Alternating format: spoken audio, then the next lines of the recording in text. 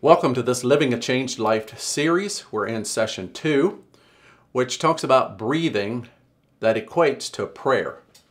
Last week, we talked about being born again and settling the fact that we can know that we have our salvation in Christ. When a child is born naturally, the first thing that happens is they start to breathe on their own. And today in this lesson, we want to look at what it means to really begin to pray. There's really two aspects regarding prayer, and that is the talking part and the listening part. Now let me ask you a question. Are you naturally a talker or are you naturally a listener? Sometimes we don't take time to evaluate ourselves, or maybe other people would say that about ourselves, but normally we are. Sometimes we equate that with an extrovert or an introvert. Extroverts are talkers, introverts are listeners. Well, I'm not really saying which one is better. I'm just saying that we naturally are prone to talk more or to listen more. But when we get into the aspect of prayer, we really need to do both. Now, in our spiritual development, as we learn how to pray, one of the things that we will look at is to be able to realize that as we talk to God, there's certain things that we will learn as we study His Word and as we hear other people pray about how to pray in the talking aspect. And I go through in the book different aspects about the talking part of prayer. Then I also jump into the listening part of prayer that you can read and go over and to make some notes for yourself so that you can both talk and listen. Now, as you begin to pray, one of the things that happened to the disciples, they actually came to Jesus and said, "Teach us to pray." Now, oftentimes Jesus brought the agenda to His disciples, say, "I want you to learn this and hear this and practice this." But prayer was one of those things that the disciples actually brought the agenda to Jesus. They said, "Teach us to pray." Now, I asked myself, why would they do that? Perhaps they listened to Jesus pray. They heard the words that He said. But then it wasn't just that He prayed, but what happened after He prayed. I mean, He came out and people actually listened to His teaching.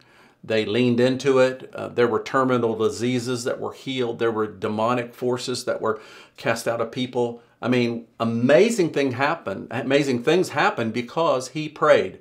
I think that was the motivation behind the disciples coming to Jesus and saying, "Teach us how to pray." And so again, as we're born again, one of the first things that we want to do is not just breathe, but pray. And as we look at this in this chapter, we see the aspects of prayer that I get into, and as you dive in and begin to pray yourself as well as in a group, you'll begin to kind of be at ease about praying out loud and also just listening to God. Really, Philippians 4, 6, and 7 sum up exactly this whole talking part and listening part of prayer. Let me read it to you. It says, "Do not be anxious about anything, but in everything, by prayer and petition, with thanksgiving, present your request to God." That's really the talking part. And then verse 7 says, "And the peace of God, which transcends all understanding, will guard your hearts and your minds in Christ Jesus." That's really the listening part. As we present our prayers and petitions to Christ, then all of a sudden we're flooded with His peace and direction in life as we hear what He has to say. Now, in listening to God, we are oftentimes the way that He speaks to us primarily is through our thoughts. We actually begin to think God thoughts.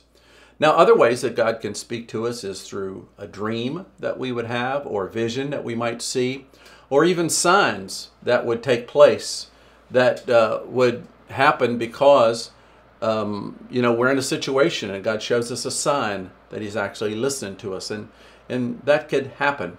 What we need to do is to really tune our spiritual ears to hear the voice of God, to hear what He has to say.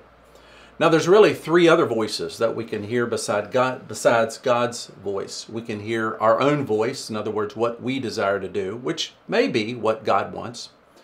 We can also hear the voice of others. And that is, what do others want us to do? Not what we want, but what do others are imposing on us? And then we can actually hear the voice of the devil or demonic oppression coming at us. And so it's important to sort out those three voices, and sometimes they can begin to be the only voice that we hear, and we want to make sure that we sort out those other three so that we hear God's voice. And that's a process that we grow in over time. So the question is, how do we sort out which voice that we're listening to? And one of the things that I've done in my life is, first of all, I read God's word on the topic or the subject matter that I'm praying about. What does God say about what I'm concerned about? And dig into scriptures and find that out. Second is to get godly counsel. I think that's so important, of other people that have walked through maybe similar things that you're walking through, or other situations they've overcome. You go get their counsel. And then a third way is to really sense where God's peace is. Know when his peace is there, and when his peace is not there, then you might need to wait and continue praying or ask God for direction.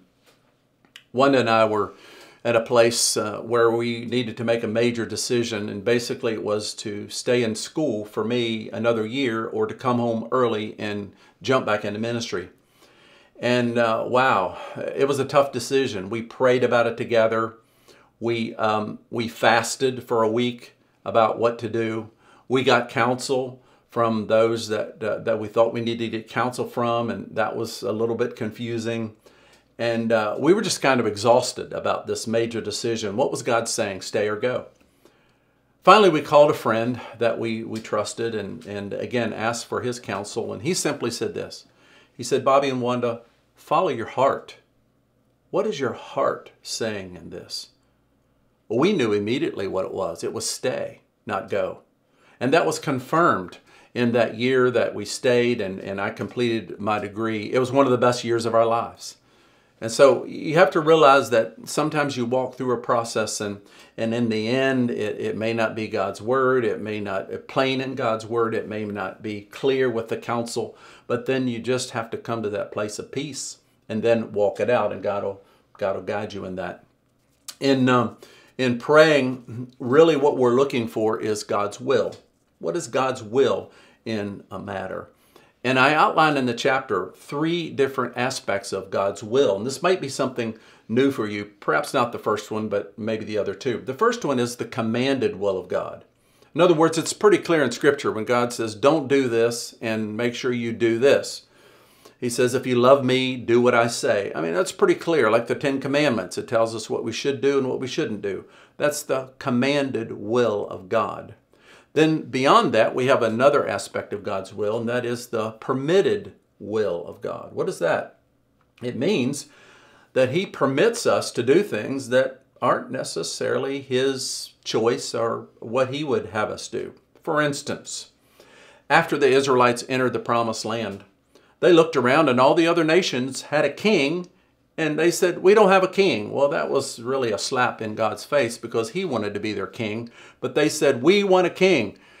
And so God permitted them to have a king. He told them the consequences of having a good king versus a bad king. They agreed they would accept the consequences, and there were. But this is an illustration of the permitted will of God. Another example would be that God designed a man and a woman to get married and live together for life. But in Moses' day, it says that Moses permitted couples to get a divorce. That wasn't God's commanded will. That wasn't his, but God permitted that to happen because that's what the people wanted. Again, we can have that happen in our life. We such desire something that is like God says, okay, I'll give it to you, but there might be some baggage that you'll have to deal with along the way, and we just have to accept that. The third aspect is the revealed will of God. Now, this happens when we walk through situations that we're asking God to guide us along the way. In other words, we don't really know how things are going to turn out. He's not told us ahead of time, but we have the faith that he'll walk through with us and make it through to victory. An example that I would give in the Old Testament, Abraham, God asked him to take his only son and go to a mountain and sacrifice him. Now, this is way outside of the box of what God would normally say, but yet he heard God's voice and he was willing to obey the Lord. He took his son up to the mountain, and right before he raised the knife to kill his one and only son, God said, "Stop." He said, "Now I know there is nothing in between you and I." That was a challenging time for Abraham.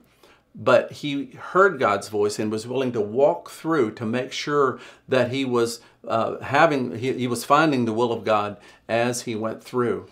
And then after that encounter took place of stopping, it says that Abraham looked over and he saw a ram that was caught. His horns were caught in the thickets. And he said, "Now here's the sacrifice that God provided." And he went over and took that ram and sacrificed it to God as a way of just giving thanks that he had been able to hear God's voice and walk through this dicey situation and come out the other side victorious and knowing that he'd heard the will of God. So those are three aspects of the will of God. We have the commanded will of God, we have the permitted will of God, and then we have the revealed will of God. Now, you might share in your group or share with your mentor about how maybe you've experienced all those different levels and how maybe it did work or it didn't work for you. Now, I want to just kind of finish up here with how different aspects of the will of God and how I walk through practical tips of how to get started in prayer and things to pay attention. You can see that in the chapter and kind of go through that, whether in a group or with your mentor. But the application part of this chapter is to receive the baptism of the Holy Spirit.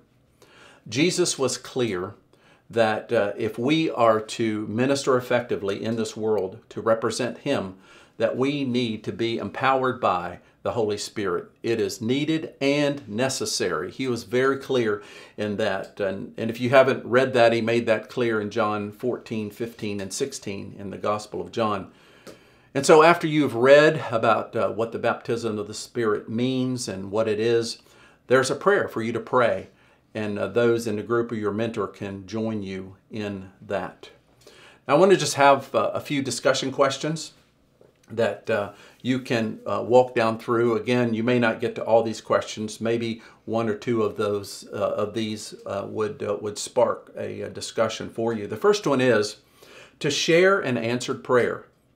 As simple as that. You know, maybe you've already prayed and God answered. And I know I'm always encouraged when someone tells me an answered prayer. So maybe one or two of you or more have an answered prayer that you'd like to share. The second question is, are you comfortable praying out loud? Why or why not? That's a great question to ask. Are you comfortable praying out loud? I know for me, I was more comfortable praying out loud when I prayed out loud. And whether I was by myself or with others, I just got more comfortable when I started praying out loud rather than just in my thoughts. The third question is, do you consider prayer essential to your growth, or is it just, an extra for you? How important do you consider prayer in your walk or your growth with the Lord? Why or why not? And then the final question is, do you find yourself believing when you pray that God hears you, or do you find yourself doubting? Do you find when you're praying, believing God's really hearing me, or do you oftentimes question that God is not hearing you? Why or why not?